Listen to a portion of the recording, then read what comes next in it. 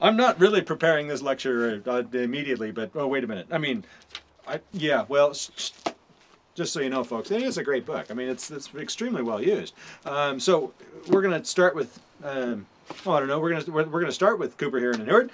So today, I think we just let's open it up with the beginning. It's really simple. The purpose of science, right? So let's back up a little bit. Why are we even going to talk about the purpose of science with regard to a behavior analysis program, right? Well, it's simple. All of this is based off of hard science.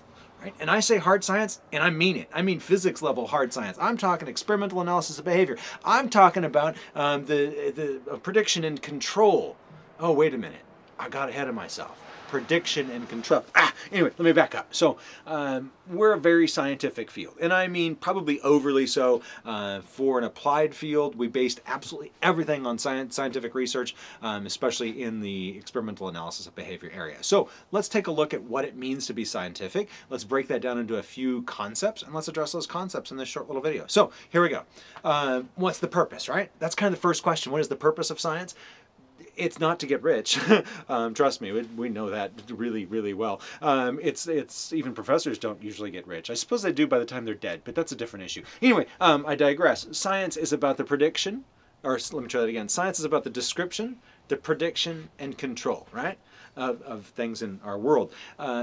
If you study Don Baer, if you study the work that has happened since Don Baer and all those folks, what you start to realize is that we have this large body of evidence about describing behavior. We have a large body of evidence about predicting behavior, and then we have a large body of evidence about controlling behavior. In other words, we've got a pretty thorough science, a thorough-going system within applied behavior analysis that links back to the experimental analysis of behavior, right? So which is your traditional sort of working with rats and pigeons is the way it started, but ultimately you can do it with humans too. It's about a way of doing your work, right? And doing your research and treating behavior as a scientific subject, topic in its own right. Explaining behavior to explain behavior, not to find something else to explain behavior about. Why did you do it? Well, you had this internal construct, blah, blah, blah. I'm getting way ahead of myself. So let me just back up a little bit, right? So the purpose of science, really simple. Description. Let's just describe phenomena that we observe. There's not a lot we may know about this. We may not be setting up an experiment to control things or even experiment with things, but we're just describing events, right? So when something's new, this is the approach that we take, just to describe a phenomenon. At one point, trees were new to people, right? So we had to understand, whoa, a tree, what is that? We need to describe it. It has these, it feels this way, it looks this way, it stands this way, it leans this way, and it does this in the wind. You know, we had to describe what that is in order for us to make predictions. Right? So quality description leads you to prediction. Right? So once we get into prediction, now we can start to understand the variables that are present that allow us to know what's going to happen next. Right? So you're probably going, well, wait a minute, there's too many variables to study for people. Right? No, there's not. This entire field is based on the prediction and control of behavior. And it sounds a little ominous and evil, right? Prediction and control. And take it that way if you want, but that's not the way a scientist intends it when we talk about it.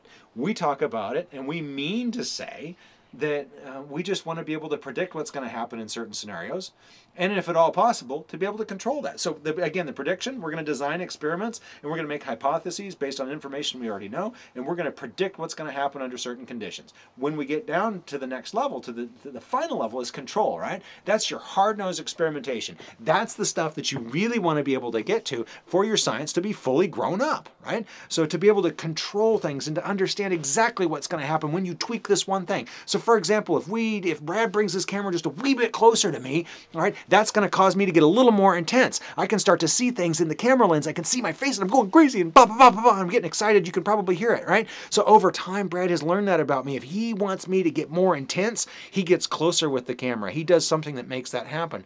He's established that by starting off with observations, then he went, so the descriptions, then he made some predictions about it and ran some hypothesis testing. I mean, this is all unofficial, right? And now he can control my responses by bringing that camera in just a little bit closer. And as you can see, it just boom, it just pops right up and I start to get more excited and I get really into it and I'm really having fun. So Description, the lowest level, right? Prediction, that intermediate step, and then control. And you start with observations, then we start doing some relational research, and then we start doing genuine experimental design. And I mean true experiments. Some people get mad that I say that. So maybe randomized experiments, right? So all of that fun stuff, right, goes into that. And that's our goal with the science of human behavior.